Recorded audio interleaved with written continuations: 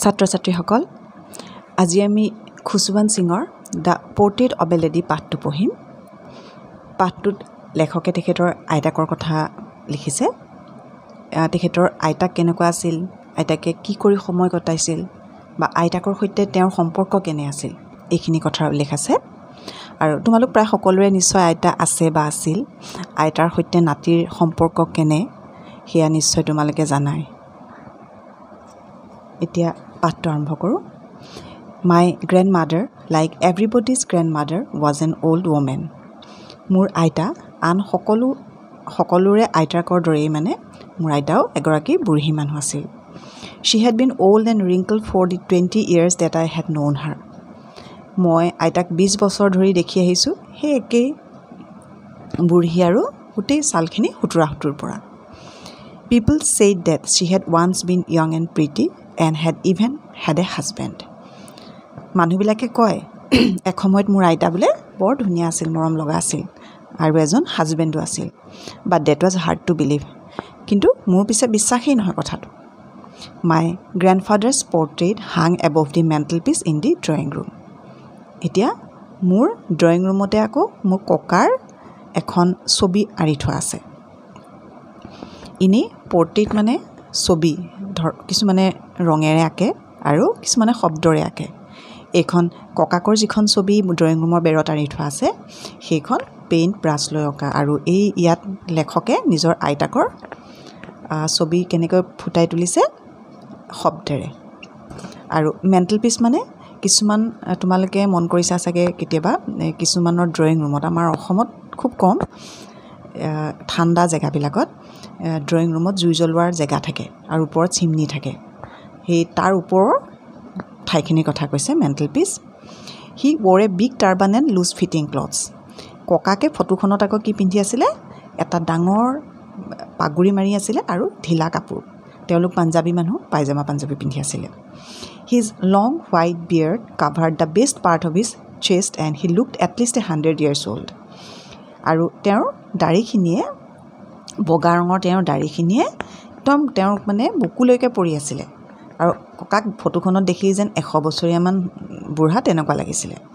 He did not look the sort of person who would have a wife or children. ককাক দেখি এনেকুৱা নালাগে যে ককাৰ কোনো ৱাইফ বা চিলড্ৰেন আছিলে। He looked as if he could only have lots and lots of grand children. দেখিলে এনেকুৱা লাগে যেন সেই মানুহজনৰ ল'ৰা ছোৱালী বা ৱাইফ নাই, একালমান নাতি নাতিনীহে আছে। As for my grand mother being young and pretty the thought was almost ৰিভল্টিং। যেনেকৈ মোৰ আইতা যে এসময়ত ধুনীয়া আৰু মৰম লগা আছিলে, সেইটো যেনেকৈ মই বিশ্বাস কৰিব নোৱাৰোঁ, সেই ককাৰ ফটোখন দেখিলেও তেনেকুৱা একেই। চি অফেন টল্ড আছ of the games C use to play as a child.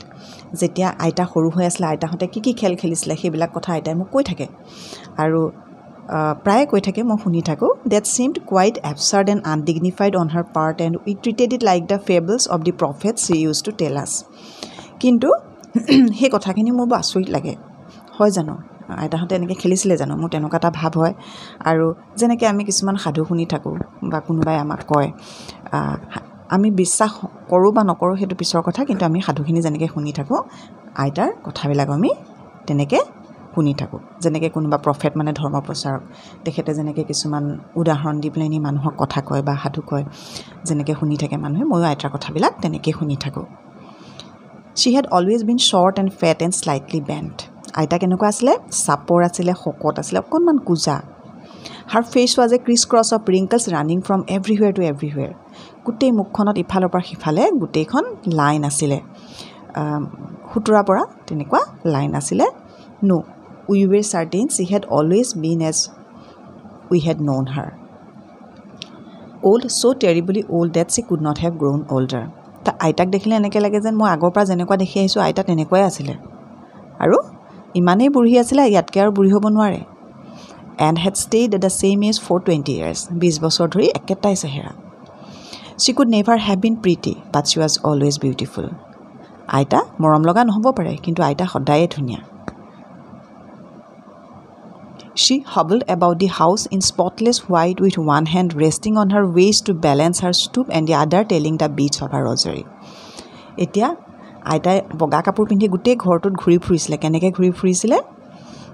কঁকালতে হাতখন থৈ আইতা যিহেতু কোজা আছিলে সেইকাৰণে কঁকালতে হাতখন থৈ আইতাই অকণমান থৰক বৰকৈ খোজকাঢ়ি গোটেই ঘৰটোত ঘূৰি ফুৰিছিলে আৰু আইতাই আকৌ এডাল হাতত মালা লৈ থাকে তাত কিছুমান মণি আছিলে সেই মণিবিলাক এনেকৈ কাউণ্ট কৰি থাকে যে কিবা এটা ভগৱানৰ নাম লৈছে কেইবাৰ লৈছে সেইখিনি কাউণ্ট কৰি সেই মণি এডাল সেই কাউণ্ট কৰিবৰ কাৰণে আইতাই লৈ ফুৰে Her silver locks were scattered untidily over her pale puckered face.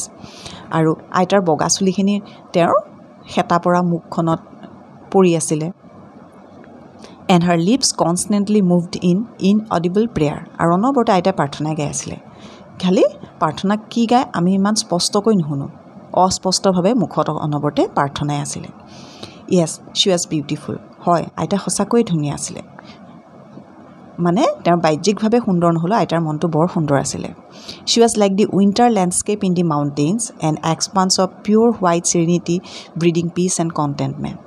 আইতাক দেখিবলৈ এনেকুৱা লাগে যেতিয়া শীতকালত যেতিয়া ফগ হয় আৰু গোটেই দূৰৰ পৰা পৰ্বত পাহাৰবিলাক যেতিয়া মানে বগা হৈ যায় তেতিয়া সেই সময়ত দেখি খুব ভাল লাগে এটা মানে শান্ত সৌম্য পৰিৱেশ এটা সৃষ্টি হয় যেনেকৈ আইতাক দেখিলেও তেনেকুৱাই লাগিছিলে My grandmother and I were good friends. মোৰ আইতা আৰু মই খুব ভাল বন্ধু আছিলোঁ My parents left me with her when they went to live in the city and we were constantly together. মোৰ দেউতা আৰু মা চিটিলৈ গুচি গৈছিলে আৰু কিবা কামত তেওঁলোকে চিটিলৈ গুচি গৈছিলে আৰু তেতিয়া মই আইতাৰ লগতে বহুত দিন একেলগে আছিলোঁ She used to wake me up in the morning and get me ready for school. আইতাই কি কৰিছিলে মইতো তেতিয়া সৰু আছিলোঁ মোক ৰাতিপুৱা জগাই দিয়ে আৰু স্কুললৈ উলিয়াই দিয়ে She said her morning prayer in a monotonous sing-song while she bathed and dressed me in the hope that I would listen and get to know it by heart. আৰু আইতাই সদায় কি কৰিছিলে ৰাতিপুৱা মোক সদায় গা ধুৱাওঁতে বা কাপোৰ পিন্ধাওঁতে প্ৰাৰ্থনা গাই আছিলে আইতাই মনতে ভাবিছিলে এই প্ৰাৰ্থনাবোৰ শুনি চাগে তাৰ মুখস্থ হৈ যাব I listened because I loved her voice but never bothered to learn it.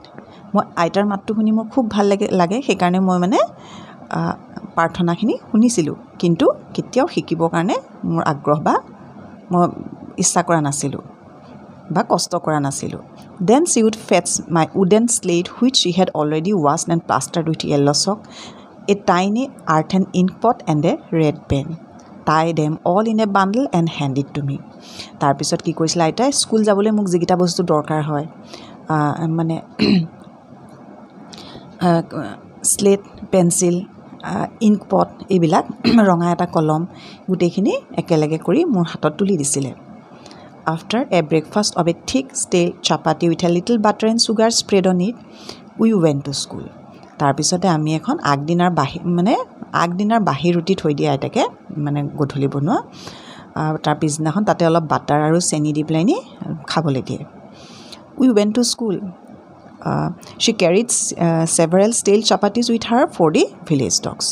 আৰু তাই কি কৰিছিলে আইতাই কেইখনমান তেনেকুৱা আগদিনাৰ মানে ৰুটি এই ৰাস্তাৰ কুকুৰবিলাকৰ কাৰণেও আইতাই বান্ধি লৈ গৈছিলে লগত My grandmother always went to school with me because the school was attached to the temple. মোৰ এতিয়া স্কুলখন ক'ত আছিলে টেম্পলৰ লগতে আছিলে যিটো গাঁৱৰ মন্দিৰ আছিলে তাৰ লগতে মোৰ স্কুলখন আছিলে The priest taught us the alphabet and the morning prayer. তাত যিজন পুৰোহিত আছিলে তেওঁ কি কৰিছিলে মোক এলফাবেট শিকাইছিলে আৰু আমাক মৰ্নিং প্ৰেয়াৰটো শিকাইছিলে While the children sat in rows in either side of the veranda singing the alphabet or the prayer in a chorus, my grandmother sat inside reading the scriptures. যেতিয়া ল'ৰা ছোৱালীবিলাকে লাইন পাতি বহি পেলাই নি এলফাবেটখিনি মানে ABCD এইবিলাক চবেই মানে একেলগে বা প্ৰাৰ্থনা গাইছিলে একেলগে কোৰাছত তেতিয়া মোৰ আইতাই কি কৰিছিলে মন্দিৰৰ ভিতৰত ধৰ্মগ্ৰন্থ পঢ়ি আছিলে When we had both finished, we would walk back together. যেতিয়া আমি দুইজনৰ মানে শেষ হয় আইতাৰ ধৰ্মগ্ৰন্থ পঢ়ি শেষ হয় মোৰো এলফাবেট পঢ়ি শেষ হয় বা প্ৰেয়াৰ গাই শেষ হয় বা যিখিনি পঢ়িব লাগে স্কুলত শেষ হয় তেতিয়া আমি একেলগে ঘৰলৈ ঘূৰো This time the village dogs would meet us at the temple door. মন্দিৰৰ দৰজাৰ মুখতে আকৌ কুকুৰবিলাক ৰৈ থাকে সিহঁতিও গম পায় আইতাকে যে খাবলৈ দিব They followed us to our home, growing and fighting with each other for the chapatis we threw to them. যিখিনি ৰুটি লৈ আহে লগত সেই ৰুটিখিনি আইতাই বা মই দলিয়াই যাওঁ তাহাঁতলৈ সিহঁতে ইটোৱে সিটোক সেই ৰুটিৰ কাৰণে কাজিয়া কৰি আমাৰ পাছে পাছে ঘৰলৈকে আহে When my parents were comfortably settled in the city, they sent for us. তাৰপিছত যেতিয়া মোৰ মা দেউতাই চিটিত গৈ পেলাই সেটেল হ'ল আৰু তেতিয়া আমাক মাতি পঠালে তালে That was a turning point in our friendship. আৰু সেইটোৱে আমাৰ ফ্ৰেণ্ডশ্বিপৰ এটা টাৰ্নিং পইণ্ট আছিলে এইখিনি তোমালোকৰ ইম্পৰ্টেণ্ট যে তোমালোকে এতিয়া লেসনটো ভালকৈ যদি শুনি যোৱা এইখিনি কথাই আহিব যে আইতাকৰ লগত কেনেকুৱা আইতাক দেখিবলৈ কেনেকুৱা আছিলে বা আইতাকৰ লগত তেওঁ সম্পৰ্ক কেনেকৈ আছিলে আইতাকে কি কৰি সময় কটাইছিলে এইখিনি কথা আহিব তোমালোকে অকমান মন দি শুনিলে পাৰিবা Although we shared the same room, my grandmother no longer came to school with me.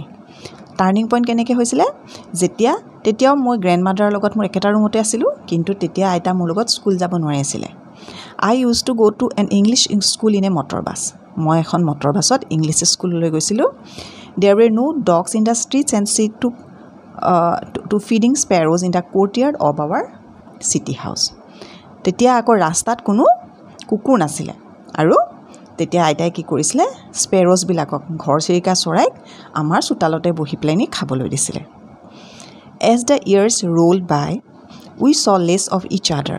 দিনবিলাক তেনেকৈ গৈ থাকিলে লাহে লাহে আমি ইজনে সিজনক অলপ কমকৈ দেখা হলো For some time, she continued to wake me up and get me ready for school. প্ৰথম যোৱা অলপ দিনৰ পিছতে আইতাই আগৰ নিচিনাকৈ মোক জগাই দিছিলে স্কুললৈ উলিয়াই দিছিলে When I came back, she would ask me what the teacher had taught me. ঘূৰি অহাৰ পিছত মোক সদায় সুধে আৰু আজি স্কুলত কি শিকালে I would tell her English words and little things of Western science and learning. The law of gravity, Archimedes' principle, the world being round, etc. তেতিয়া মই যিখিনি ইংলিছ শব্দ শিকিলোঁ সেইখিনি কথা কওঁ কিছুমান ৱেষ্টাৰ্ণ ছায়েন্স আৰু মানে লাৰ্ণিঙৰ ওপৰত কি শিকাইছিলে law of gravity Archimedes principal পৃথিৱীখন ঘূৰণীয়া এইবিলাক কথা মোক শিকাইছিলে স্কুলত তেতিয়া মই আইতাক আহি কৈছিলোঁহি দিছ মেড হাৰ আনহেপি কিন্তু এই কথাবিলাক শুনি আইতাই ভাল নাপাইছিল She could not help me with my lessons. She did not believe in the things they taught at the English school and was distressed that there was no teaching about God and the scriptures. তেতিয়া আইতাইতো মোক তেতিয়া পঢ়ুৱাব নোৱাৰিছিলে আগতে যেতিয়া alphabet পঢ়াইছিলে বা প্ৰাৰ্থনা শিকাইছিলে সেইখিনি আইতাই মোক ঘৰতো শিকাব পাৰিছিলে কিন্তু ইংলিছ মিডিয়ামলৈ যোৱাৰ পিছত সেই কথাখিনি আইতাই মোক তাৰ শিকোৱা কথাখিনি পঢ়াবও নোৱাৰা হ'ল আৰু লগতে আইতাই মানে খুব ডিপ্ৰেছ হৈ গৈছিলে খুব মনটো বেয়া লাগিছিলে কেলে সেইখন স্কুলত দেখোন ভগৱানৰ কথা ধৰ্মগ্ৰন্থৰ কথা একোৱেই নিশিকায় One day I announced that we were being given music lessons. এদিন আহি ক'লোঁ আজি আমাক স্কুলত গানো শিকাইছে সংগীত শিকাইছে She was very disturbed. সেইদিনা আইতা খুব ডিষ্টাৰ্বড হৈ গৈছিলে খুব বেয়া পাইছিলে আইতাই To her music had lewd associations. আইতাকৰ মতে এই সংগীত বৰ ভাল বস্তু নহয় It was the monopoly of harlots and beggars and not meant for gentlefolk. এইটো সংগীত বেশ্যাবিলাক বা ভিক্ষাৰীৰ কাৰণেহে আইতাকৰ মতে আৰু ভাল মানুহৰ কাৰণে নহয় ভদ্ৰ মানুহৰ কাৰণে She said nothing but her silence meant disapproval. তাৰপিছত আৰু আইতাই মোৰ লগত মোক একো নক'লে কিন্তু আইতাই একদম মৌন হৈ দিলে তেতিয়াই মই গম পাইছোঁ যে আইতাৰ চাইলেন্স মানে আইতাৰ ডিসএপ্ৰুভেল আইতাই বেয়া পাইছে যে সেইখিনি মানে আইতাই ছাপোৰ্ট কৰা নাই সেইটো মই তেতিয়া বুজি পাইছিলোঁ She rarely talked to me after that. তাৰপিছৰ পৰা আইতাই মোৰ লগত খুব কমহে কথা পতা হৈছিল When I went up to university, I was given a room of my own. যেতিয়া মই ইউনিভাৰ্চিটিলৈ গৈছিলোঁ তেতিয়া মোক এটা নিজাকৈ কোঠা দিছিল The common link of friendship was snapped. তেতিয়া আমাৰ দুজনৰ মাজত বন্ধুত্বৰ যিটো কমন লিংক আছিলে সেইটো ভাঙি গৈছিলে My grandmother accepted her seclusion with resignation.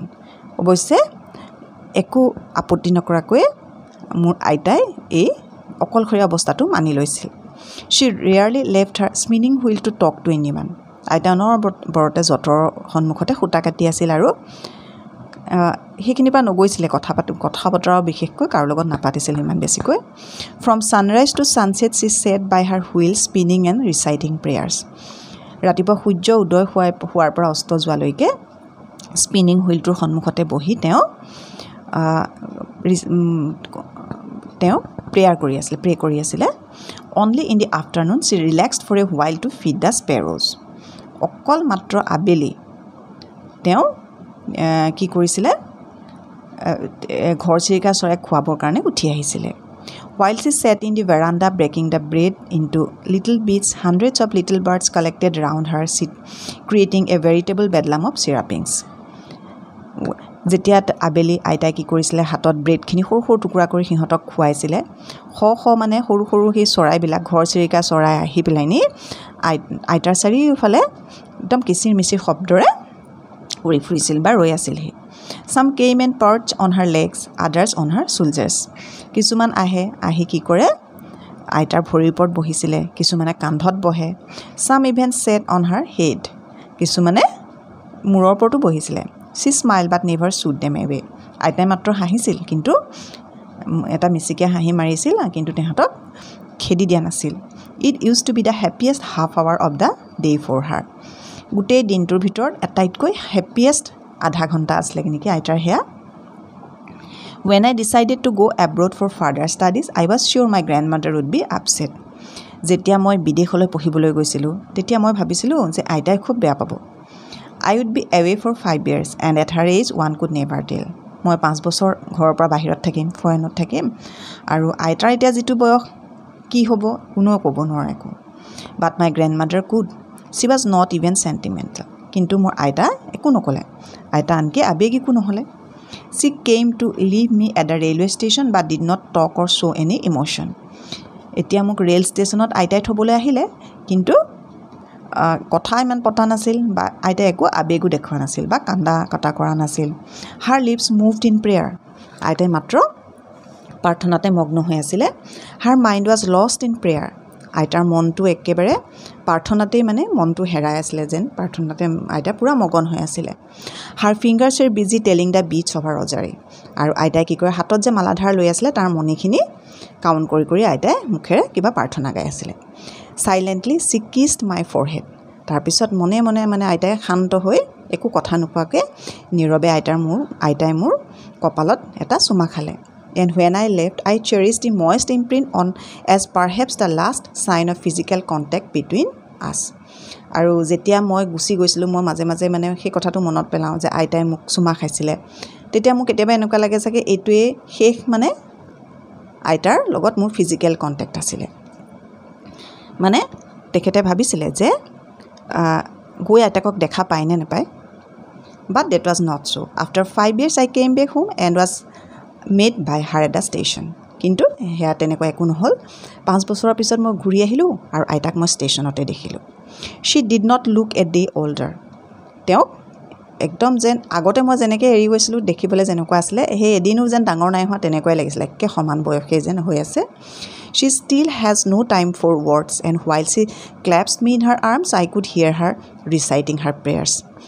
সেই সময়টো আইতা কাৰো লগত কথা পাতা নাছিল মোক আইতাই যেতিয়া ধৰিছে আইতাই হাবতি ধৰিছে হি তেতিয়া মানে আইতাই প্ৰাৰ্থনা গাই আছিল তেতিয়াও Even on the first day of my arrival her happiest moments were with the sparrows whom she fed longer and with frivolous rebooks. আৰু মই যিদিনাখন আহি পাইছো প্ৰথম দিনা সেইদিনা আইতাৰ আটাইতকৈ হেপিয়েষ্ট মোমেন্ট আছিল স্পেৰোজ বিলাকক ঘৰ চিৰিকা চৰাই বিলাকক খুৱাটো আৰু সেইদিনাখন তেওঁ অলপ বেছি দেৰিলৈকে খুৱাই আছিল যেন আৰু অকমান মাজে মাজে মুখেৰে সৰু সৰুকে গালিও পাৰি আছিল In the evening a change came over her. আৰু পিছত আবেলি সময়লে আইতাৰ অকনমান এটা চেঞ্জ এটা আহিলে She did not pray. তেতিয়া আইতাই মানে হেদনা প্ৰাৰ্থনা কৰা নাছিল She collected the women of the neighborhood, get an old drum and started to sing. তাৰপা আইতাই কি কৰিলে আমাৰ সুবুৰী মাইকী মানুহ কেইগৰাকীমান গোটাই পেলাইনি এটা পুৰণা ড্ৰাম আনিলে আৰু গান গাবলৈ ধৰিলে For several hours she thumped the sagging skins of the dilapidated drum and sang of the homecoming of warriors. বহুত সময় জুৰি আইতাই কি কৰিলে তাহাঁতৰ লগত গান গালে কি গাইছে যে যুদ্ধ জয় কৰি সৈনিকজন যেতিয়া ঘৰলৈ ঘূৰি আহে তেনেকুৱা ধৰণৰ তেওঁ গালে আৰু সেই ড্ৰামটো ঢিলা ড্ৰামটো মানে পুৰণা হেতুকে বজাই বজাই খুব গান গালে We had to persuade her to stop to avoid overstraining. আমি আইতাই কষ্ট পাইছে বুলি ভাবি আমি মনা কৰিছিল আইতাক ইমান দেৰি গান গাব নালাগে বুলি That was the first time since I known her that she did not pray. সেইবাৰে প্ৰথমবাৰৰ বাবে আইতাক মই দেখিছিলো যে প্ৰাৰ্থনা নকৰাকে হেদনা গৈছে The next morning she was taken ill. 5 দিনা আইতা গা বেয়া হল It was a mild fever and the doctor told us that it would go. অকমান জ্বৰ হৈছিল আৰু ডাক্তৰে ক'লে যে ভাল হৈ যাব বুলি but my grandmother thought differently.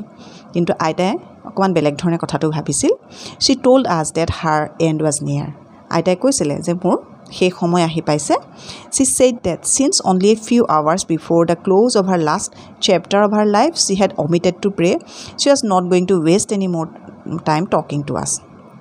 আইতাই কৈছে যে জীৱনৰ একেবাৰে শেষ চেপ্টাৰৰ ওচৰ পাইছেহি আৰু এতিয়া তেওঁ আইতাই প্ৰাৰ্থনা কৰাৰ বাদে অন্য কাম নকৰে, কাৰো লগত কথা পতা নাছিল. আইতাই ক'লে যে এতিয়া মই মাত্ৰ প্ৰাৰ্থনা কৰিম. We protested, but she ignored our protest. আমি তেতিয়া মানা কৰিছিলোঁ আইতাক যে নাই আপুনি প্ৰাৰ্থনা গাব নালাগে, আপুনি জিৰণি লওক. আইতাই আমাৰ কথা শুনা নাছিল. She lay peacefully in bed praying and telling her beads. সেই মালাডাল জপ কৰি আইতাই আকৌ প্ৰাৰ্থনা গাবলৈ ধৰিলে. Even before we could suspect, her lips stopped moving and the rosary fell from her lifeless fingers. আৰু আমি কিবা এটা চিন্তা কৰি ভাবি পোৱাৰ আগতেই আইতাৰ মানে উটকিটা প্ৰাৰ্থনা কৰাৰ পৰা স্তব্ধ হৈ গ'ল আৰু হাতৰ পৰা মালাডাল সৰি পৰিলে. A peaceful pallor spread on her face and we knew that she was dead. আৰু আইতাৰ মুখখন একদম শান্ত যেন, আইতাৰ পুৰা টোপনি যোৱাৰ নিচিনা আইতাৰ মুখখন শান্ত হৈ গ'ল আৰু তেতিয়াই গম পালোঁ যে আইতা ঢুকাল. We lifted her off the bed and, as is customary, laid her on the ground and covered her with a red shroud. আৰু তেতিয়া আমি কি কৰিলোঁ, আইতাক বিচনাৰ পৰা নমাই যিটো আমাৰ পৰম্পৰা মতে আমি যি কৰিব লাগে যে আমি মাটিত শুৱাব লাগে আৰু এখন ৰঙা কাপোৰেৰে আইতাক ঢাকি দিলোঁ. After a few hours of mourning, we left her alone to make arrangements for her funeral. কেইঘণ্টামান আমি গোটেই মানুহখিনি গোট খাইছে, চবেই দুখ কৰিছে, কান্দা কাটা হৈছে. তাৰপিছত লাহেকৈ কি কৰিছে, আইতাৰ শেষকৃত্য কৰিবৰ কাৰণে কি যিখিনি দৰকাৰ হ'ব সেইখিনি এৰেঞ্জমেণ্ট কৰিবৰ কাৰণে চব দিহাদিহি গৈছে আৰু. In the evening, we went to her room with a crude stretcher to take her to be cremated. আৰু তাৰপিছত আইতাক আমি শ্মশানলৈ নিবৰ কাৰণে তেওঁলোকৰ যিটো নিয়ম কৰে সেইখিনি কৰিবৰ কাৰণে আইতাক এখন আমি চাঙি এখনত লৈ যাবলৈ আইতাৰ ৰুমলৈ আহিলোঁ. The sun was setting and had lit her room and veranda with a blaze of golden light. সেই সময়ত সূৰ্যৰ অস্ত যাবলৈ লৈছে আৰু সোণালী পোহৰেৰে গোটেইখন জিলিকি উঠিছে. We stopped halfway in the courtyard. আৰু আমি courtyardৰ মানে চোতালৰ আধা গৈ পাওঁতে চবেই ৰৈ দিছোঁ. All over the veranda and in her room, right up to where she lay dead and stiff, wrapped in the red shroud, thousands of sparrows sat scattered on the floor. গোটেই ৰুমটোত বাৰাণ্ডাখনত একদম চোতাললৈকে দেখিছোঁ গোটেইখন চৰাই, ঘৰচিৰিকা চৰাই চবেই বহি আছে. There was no chirrupings. আনকালে ঘৰচিৰিকা চৰাইবোৰে কিমান কিচিৰ-মিচিৰ শব্দ কৰে, সেইনে একো শব্দই নাই. We felt sorry for the birds and my mother fed some bread for them. আমাৰ দুখ লাগিছে চৰাইবিলাকৰ কাৰণে যে সদায় আইতাই খুৱাই, আজি এতিয়া কোনে কি হ'ব. তে মায়ে কিছুমান ব্ৰেড লৈ আহিলে ভিতৰৰ পৰা. She broke it into little crumbs the way my grandmother used to and threw it to them. আৰু মায়ে কি কৰিলে, আইতাই যেনেকৈ সৰু সৰু টুকুৰা কৰি চৰাইবিলাকলৈ ছটিয়াই দিয়ে ব্ৰেড, মায়েও দিলে তেনেকৈ. The sparrows took no notice of the bread. কিন্তু ঘৰচিৰিকা চৰাই কোনো এটাইও সেই ব্ৰেডবিলাকলৈ উলটি নাচালে. When we carried my grandmother's crops off, they flew away quietly. যেতিয়া আমি আইতাক যেতিয়া লৈ যোৱা হ'ল আইতাৰ মৃতদেহটো, সিহঁতেও লাহেকৈ গুচি গ'ল. Next morning, the sweeper swept the bread crumbs into the dustbin. আৰু পিছৰ দিনাখন চুইপাৰে সেই ব্ৰেড ক্ৰাম্পছবিলাক যিখিনি খাবলৈ দিছিলে চৰাইখিনিক সাৰি পেলাই দিবলগীয়া হ'ল, কাৰণ সিহঁতেও নাখালে. সিহঁতেও আইতাকৰ মৃত্যুত সিহঁতৰ দুখ এনেকৈ প্ৰকাশ কৰিলে. এইটোৱে আজিৰ কাৰণে এয়াই, আৰু পিছৰ ক্লাছত আমি বেলেগ এটা লেচনৰ বা বেলেগ এটা পাঠৰ আলোচনা কৰিম. ধন্যবাদ.